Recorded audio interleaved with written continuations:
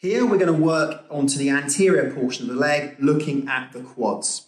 Now, depending on whether the patient has any knee issues will depend on what you can and cannot do in terms of mobilization or working with the movement of the patient. So it depends on whether they can have their knee slightly flexed or not.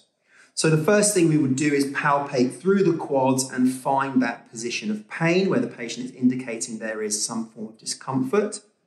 From there, once we've found that position of pain, we will then move the patient through some flexion, some extension, some external rotation. Once the pain eases off, we hold them in this position.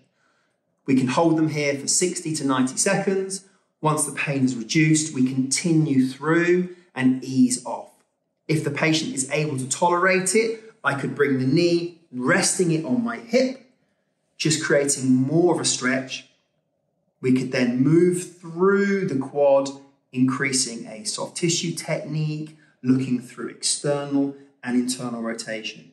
If they cannot tolerate that because there is a knee problem, we could just stabilize the lower leg, and we can then do the same, but with a supported position, remembering circumduction of the hip, working onto the pelvis and the lumbar spine.